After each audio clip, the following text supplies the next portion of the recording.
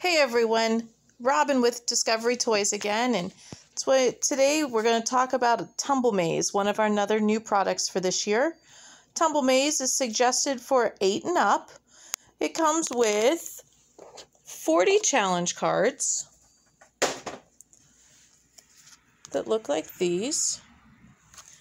Comes with the gates, is what I'm going to call them. They're in different colors. You have yellow, green, and red. Comes with 5 marbles that are kind of like ball bearings. They're a heavy metal, and it comes with the plastic frame. Now you simply take one of the challenge cards and you slip it into the frame, and what you need to do is the first thing you do is line up the parts that are already marked there. So you're going to go ahead, there's a yellow and a red, there's a long green there,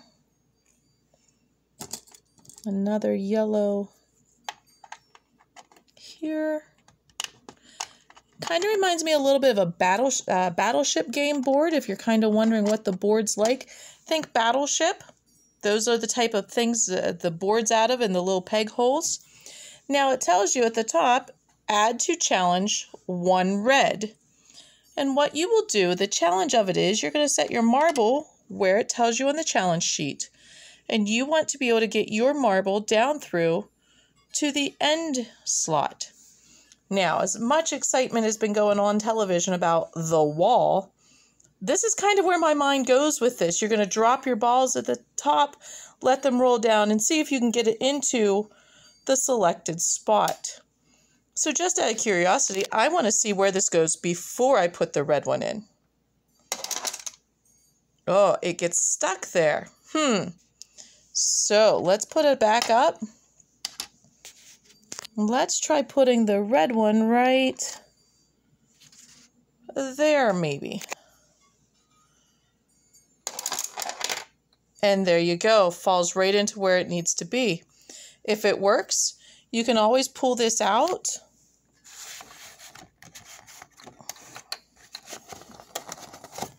and confirm your answer. And that is correct, as you see. And so you just pull that card out, put the next one in, clear your board, reset it. As you go through the challenges, there are more levels where you'll be able to add extra marbles across there. It gets up different challenge levels. Sometimes you'll have 2 marbles to run through. Sometimes you'll have 3.